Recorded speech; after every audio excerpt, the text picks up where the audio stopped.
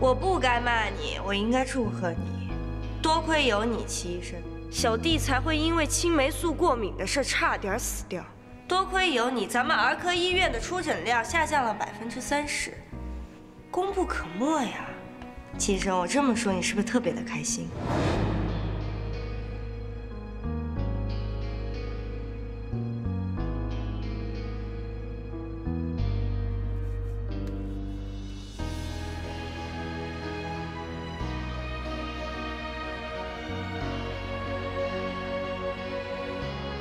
你把心摆正了，人家得了成绩，你应该祝贺人家，比一比自己的短处在哪儿，好迎头赶上，而不是在这阴阳怪气的说人家，你有什么资格呀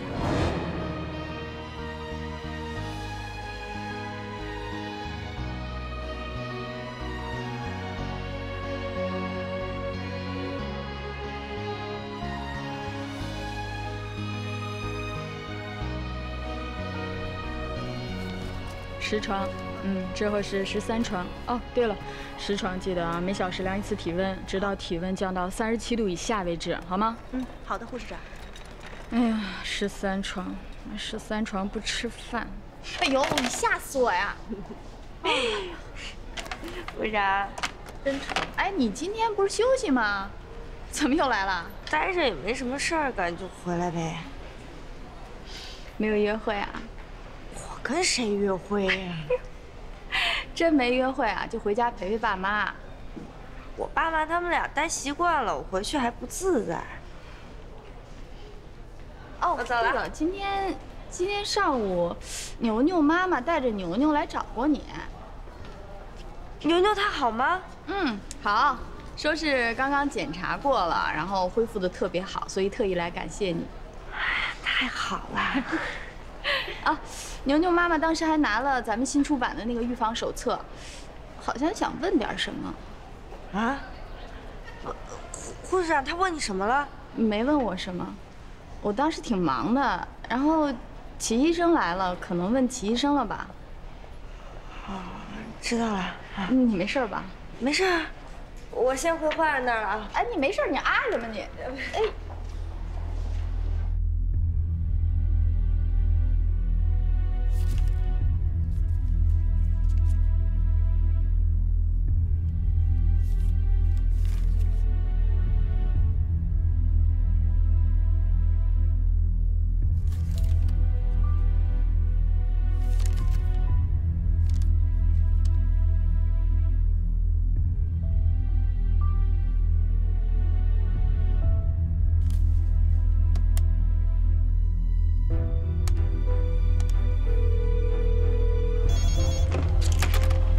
喂，啊，副院长，护士长，齐星在吗？齐医生啊，他没在，需不需要我帮您找一下他？啊，算了吧，完了我再找他吧。好，谢谢啊。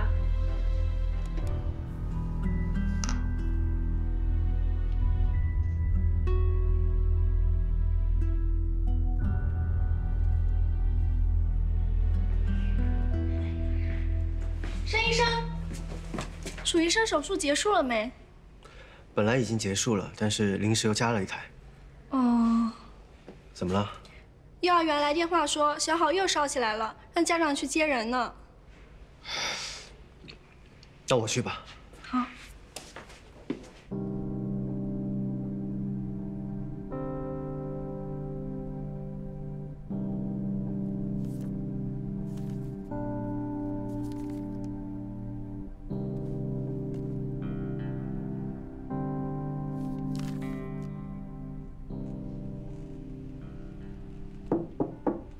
请进。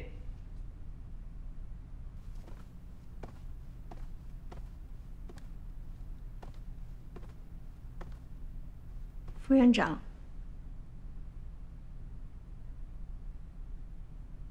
我要向您坦白一件事情。你坐。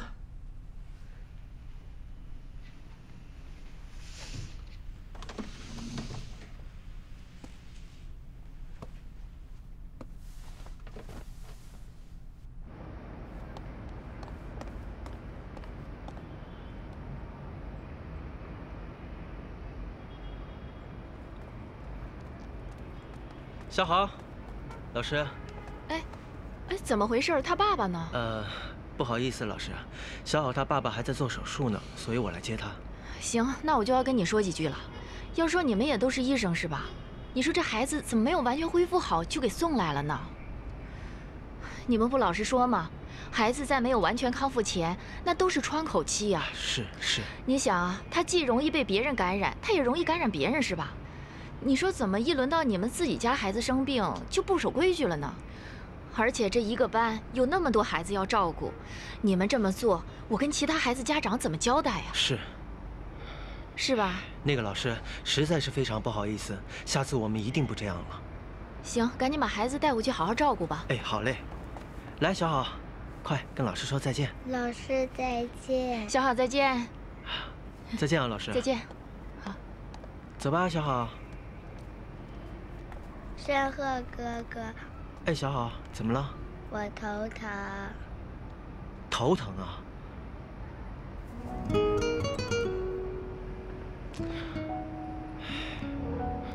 没事啊，小好，哥哥马上送你回医院啊。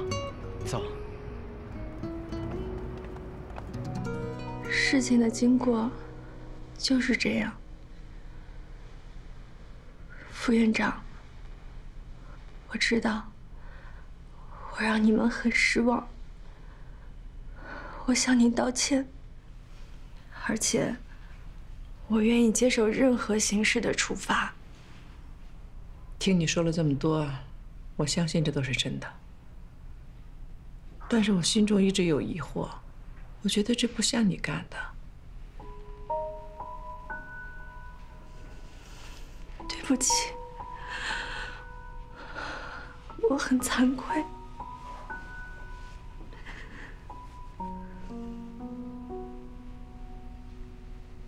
能告诉我这是为什么吗？如果您愿意听的话，我可以告诉您。我愿意听。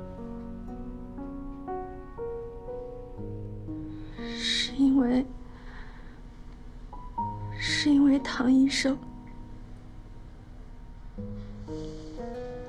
我知道你们都很喜欢他，我也是。谁都喜欢有悟性、抗打压，还活泼有趣的人。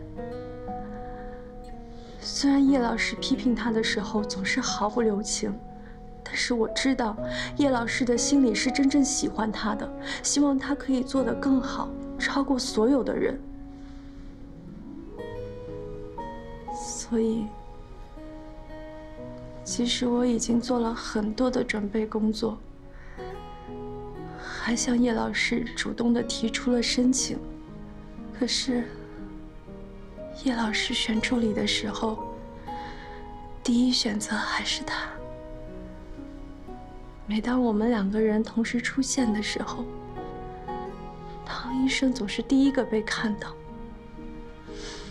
而且我知道，医院的留院制度上有一个不成文的规定：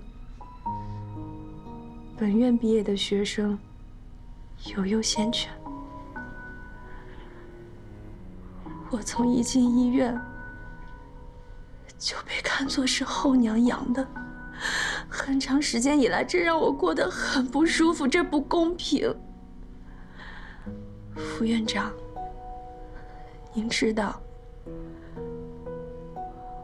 是努力了很长时间才考上的医学院，我想要留在这里当医生，可是我没有被公平的对待。我每天都要心惊胆战地提醒自己，你不可以犯错，否则就会前功尽弃。所以，当我不小心犯错的时候，我不知道该怎么办，我只好去找一个替代者。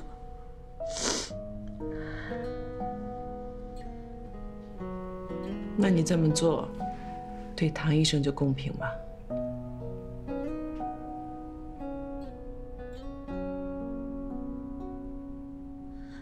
不公平。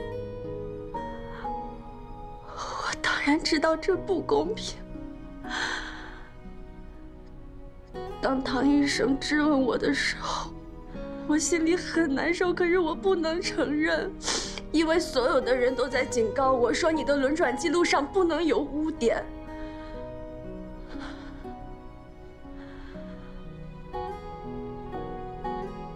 后来，我在花园里见到了这个小册子，就是这个小册子。叶老师没有等我解释，就拿走了它。你们认定这是我做的，如获至宝的欣赏它，这让我感觉到，我总算被你们看到了。副院长，你可能体会不到那种被人欣赏、被赞美的滋味儿有多美妙。所以，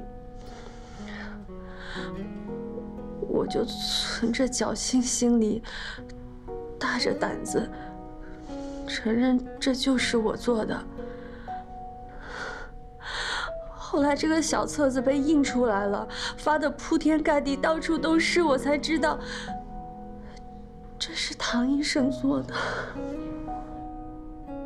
当时我的脑子是懵的，我害怕，我不愿意接受现实，我每天都像走在悬崖边上一样提心吊胆。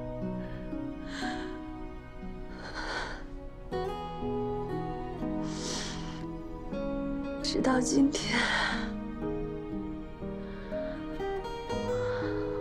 我突然意识到，再这样下去，我可能会疯掉。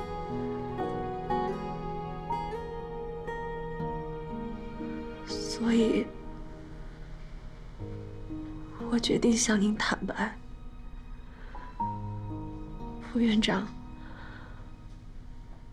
我做了这么多的错事儿，我知道，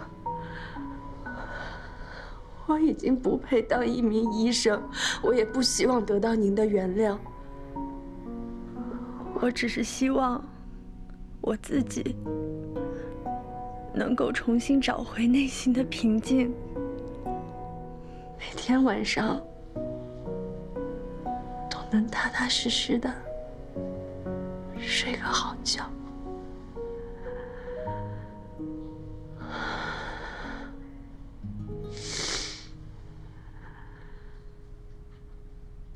我都知道了，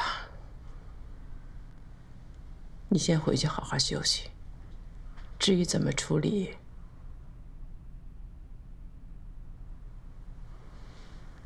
我会通知你。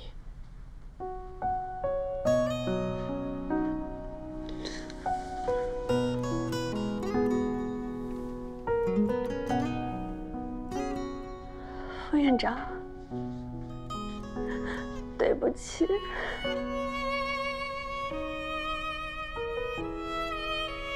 去吧。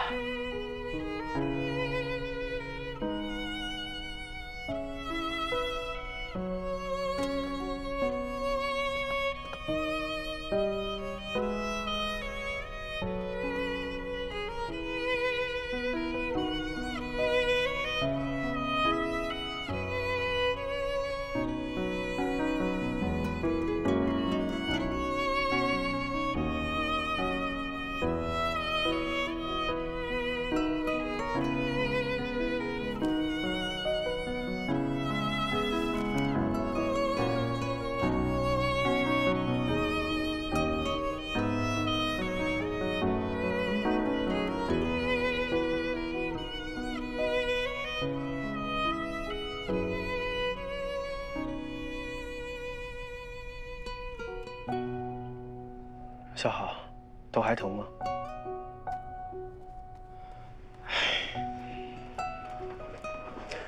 老师，怎么样？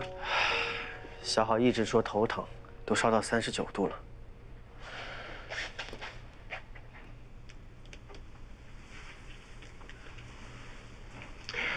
老师啊，我认为小好的病这么反反复复的老是不好，肯定跟他现在住在医院是有关系的。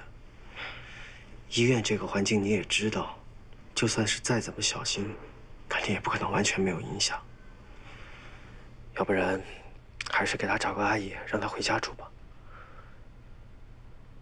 我又何尝不想给他找啊？找阿姨没那么容易，人家一听孩子有病都不愿意来。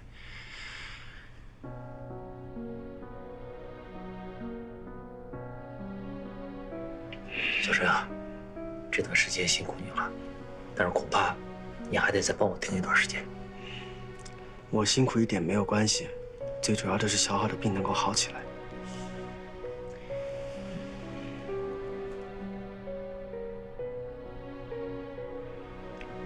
你忙吧，啊，赶紧回去休息。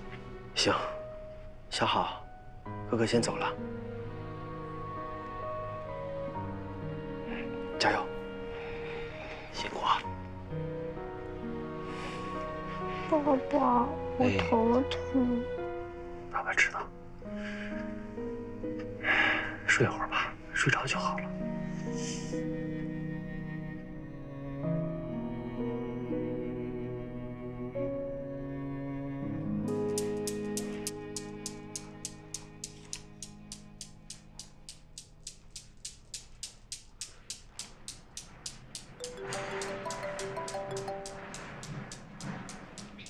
喂，老师。好，马上来。叶先生找我。小郑怎么回事？药怎么还不给上啊？一直欠费没交，药房不给药了。那抓紧时间通知家属啊！我觉得小郑的情况挺严重的，要这么耽误下去啊，有并发症的可能。行，我知道了。好的。哎，你去哪儿啊？对呢，找我。哦。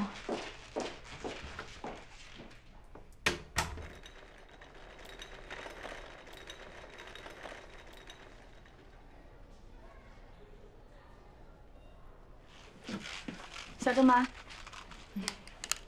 小郑，吃饭了没有啊？没有。哦哟，你看看阿姨给你带什么好吃的啦？这个苹果。哟，你真聪明，你看一看。不用了，护士长。什么啊？孩子嫌食堂的饭不好吃，我正准备出去给他买呢。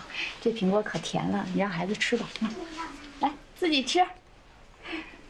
小郑妈，你出来一下，我有话跟你说。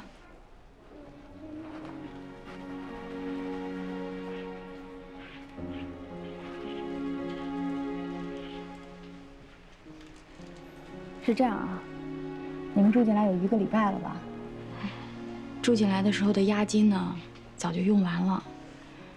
财务室呢，催了好多次了。如果再不交的话，小郑的药，我们真的拿不出来了。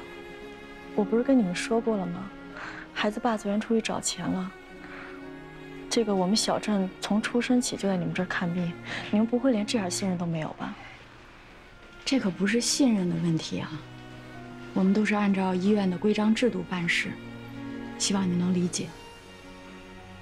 你看，你们都已经住进来1个礼拜了，进来的时候交了1000块钱的押金，第2天就用完了，早就已经是欠费治疗了。到现在为止，已经欠了4000多块钱了。如果我们医院是只认钱的话，你们早就被请出去了。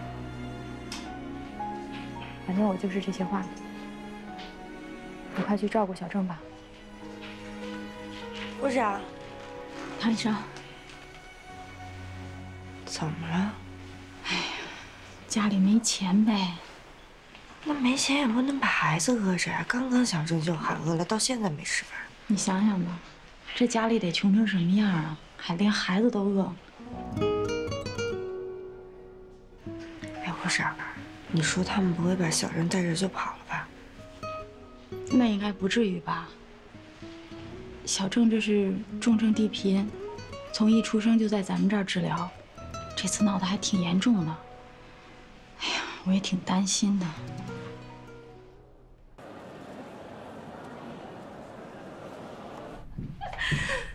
老师，您不是觉得可笑吗？这一听就是瞎编的呀！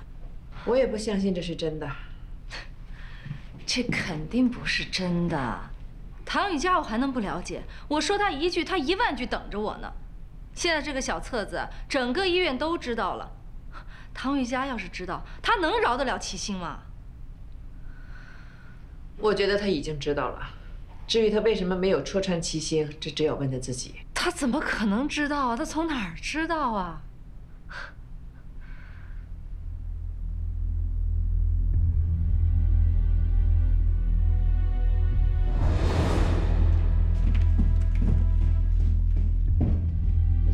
什么意思呀？阴阳怪气儿的。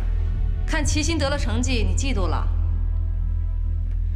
要是我什么我呀？你把心摆正了，人家得了成绩，你应该祝贺人家，比一比自己的短处在哪儿，好迎头赶上，而不是在这阴阳怪气的说人家。你有什么资格呀？我突然想起来了，那天看到唐雨佳，她阴阳怪气儿的，我还骂了她一顿呢。原来是这么回事儿。真没想到齐心是这种人，平时看他挺踏实谨慎的呀，居然干这种事。那你想过没有，他为什么这么做？还用想吗？不就想留院吗？是啊，费那么大劲考进来了，当然想留下了，而且他一直想凭着自己的努力做出成绩。留院是要通过自己努力的。唐瑜佳虽然平时我觉得他悟性挺高的，没想到他还挺能沉得住气呀。看。说着说着就跑到唐雨佳身上来了吧？叶医生，我们得承认，问题还是出现在我们自己身上。您这话什么意思呀？得承认，你对唐雨佳有偏心。虽然表面看上去你对唐雨佳好像比齐心更加严厉、更加刻薄，但是这掩盖不了你对唐雨佳的偏心的事实。对。这点我承认，但是那也不能成为齐心犯错误的一个借口啊！不公平待遇不光是对唐雨佳的偏心，还有我们的留院制度。我们一向偏向于本院毕业的学生。小册子这件事儿，也是阴差阳错，好像给齐心一个希望，这个希望最终还是成了泡影，而且彻底毁了他。留院这个事情本来在咱们医院就有一项不成文的规定，至于这么做是他们自己的事情，不能都让我们来买单啊。是，齐心确实要为自己错误的选择付出代价，但是别忘了，我们是医生，是本着治病救人的精神。既然我们发现了自己不公正、不公平，那我们应该想办法改变它，不然第二个、第三个齐心还会出现。毁掉一个人就这么容易。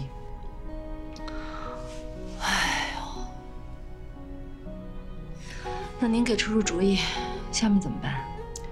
我建议建立一个公正的留院制度，即便是倾向本院的毕业学生，也要让它透明化。至于齐心怎么处理，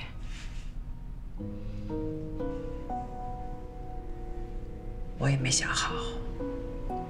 我总是觉得国家培养他这么多年，他自己也努力了这么多年，不能就这样毁了他。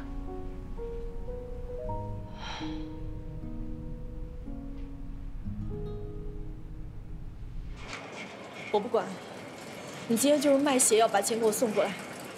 你知道我跟孩子都过的啥日子吗？我们是来看病的，不是做贼的。人家处处防着我们不说，现在连孩子的药钱都拿不出来了。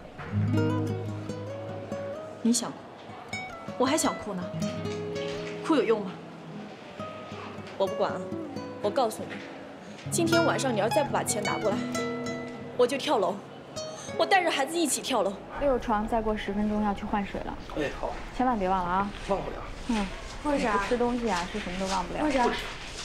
哎，唐医生，下班了吧？啊，你小人带点吃的。哟，真有心。哦，对，他药给了吗？哎呀，别提了，叶医生为了这点药啊，都快跟药房打起来了。好在是拿出来了。拿出来就好了。忙啊，忙你的吧，交给我。谢部长。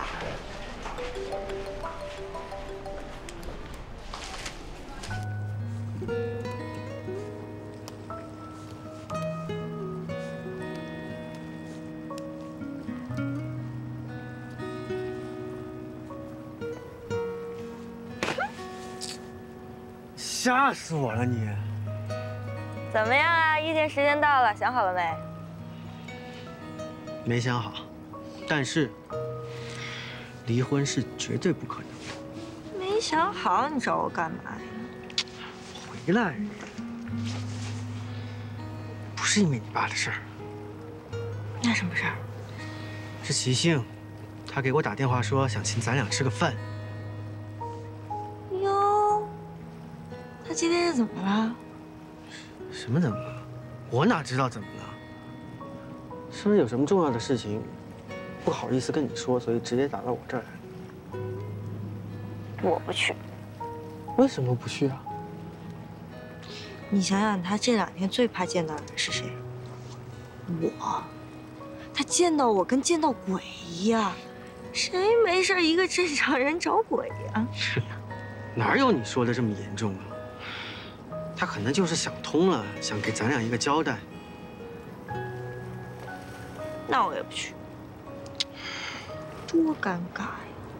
你真的不去？不去。那我自己去。哎，站住！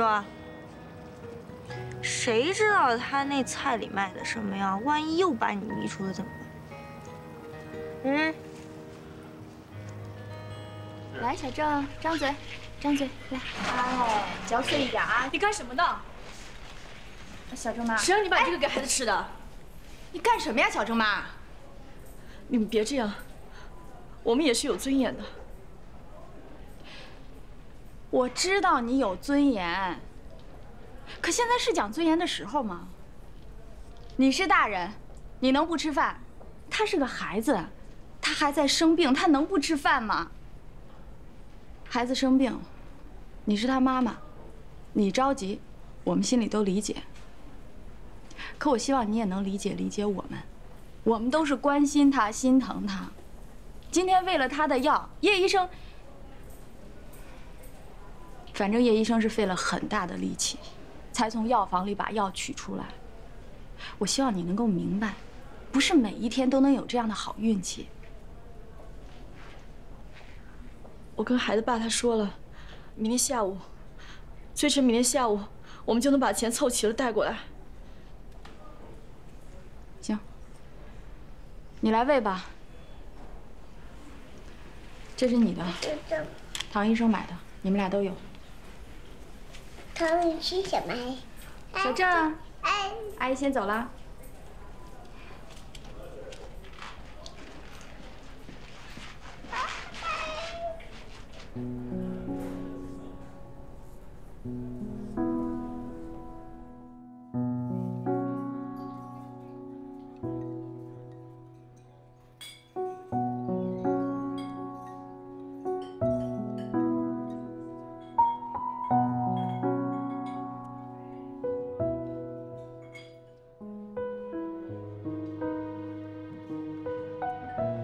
齐星，申医生，唐医生，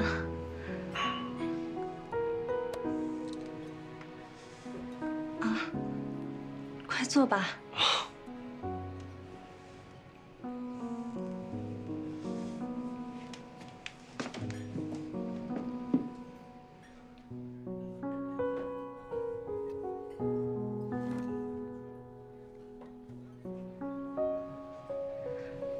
唐医生，申医生，谢谢你们能来。不客气。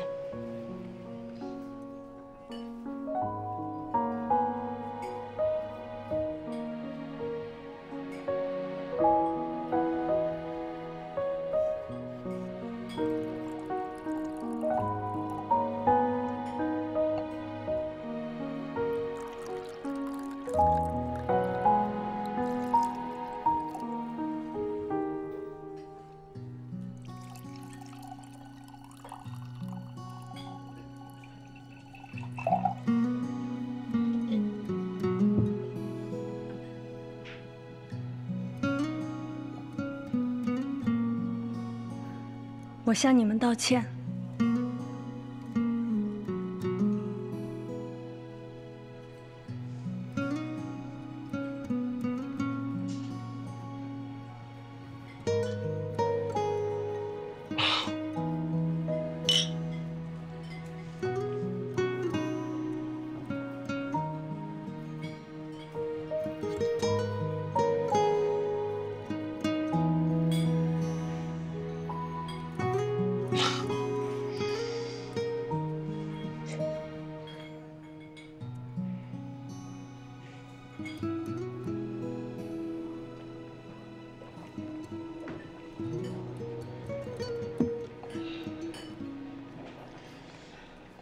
呀，七星，你准备这一桌，这想干嘛呀？想封我们嘴吗？你踢我干嘛？本来就是。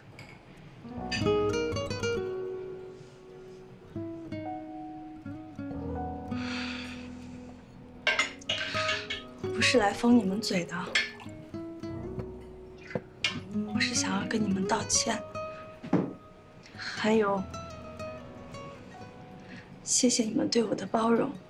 哎，打住！我从来没说过我要包容你哈，你最好赶紧把这些事儿解决清楚，要不我随时都会发疯，我就跑到院办，我就全部把你的事。够了。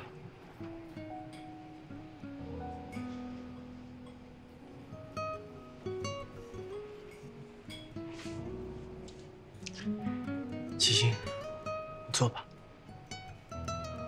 嗯。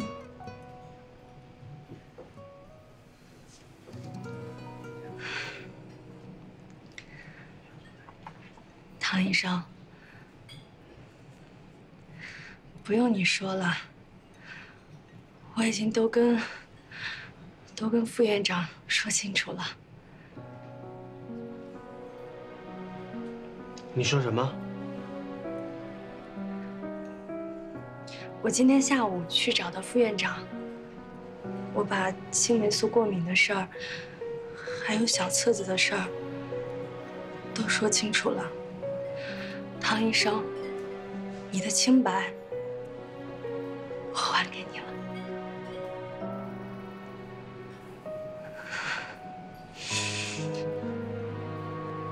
还有你的荣誉。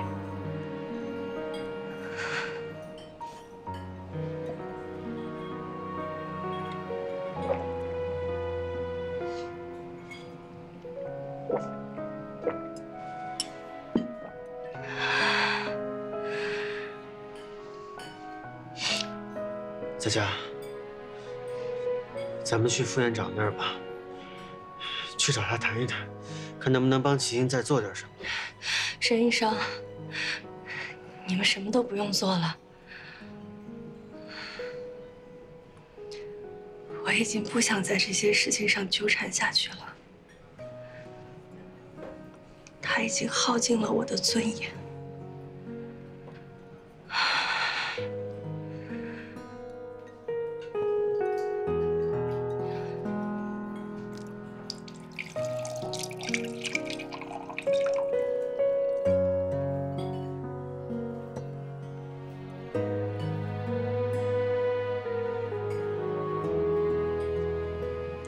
我想要的，这也不是我想要的结果。不过，即使被开除，也不委屈。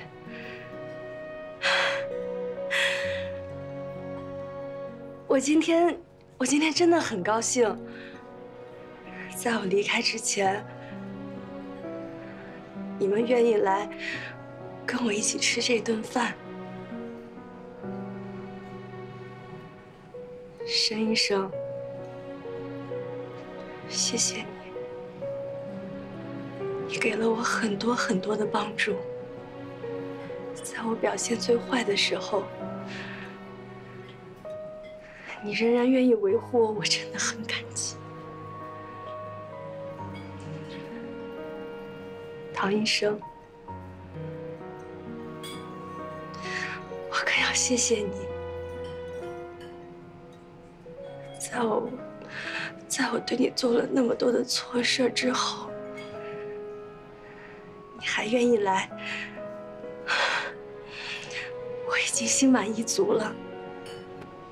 如果可以的话，我希望你们可以忘掉我的那些不好，记住我最初的样子，可以吗？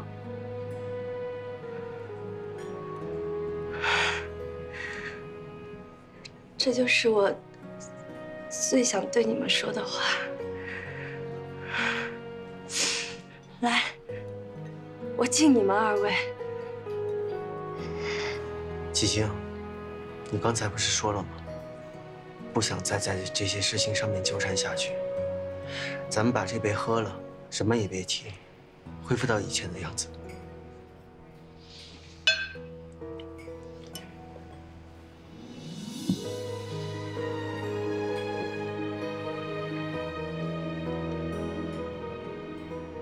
其实我挺坏的。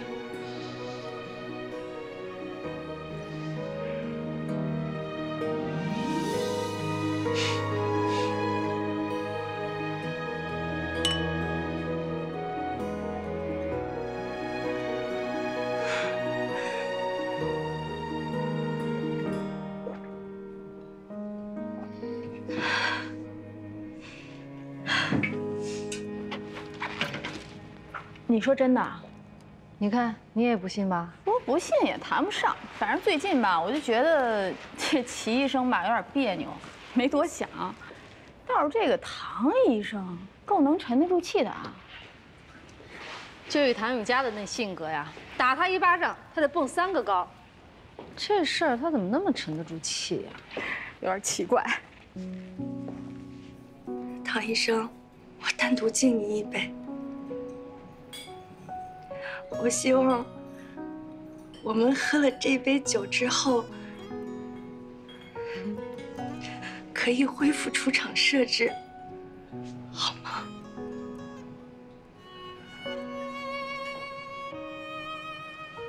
嗨，什么单独敬不单独敬的，咱们来一起干，来。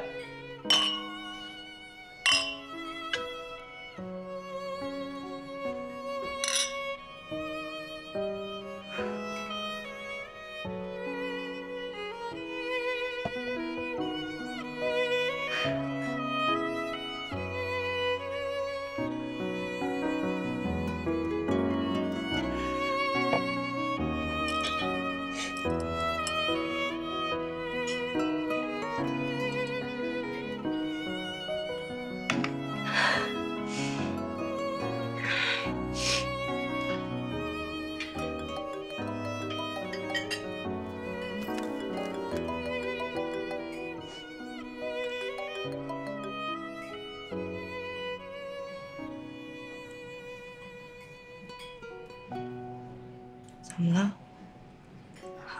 哦，院办打来的，处理结果应该已经出来了。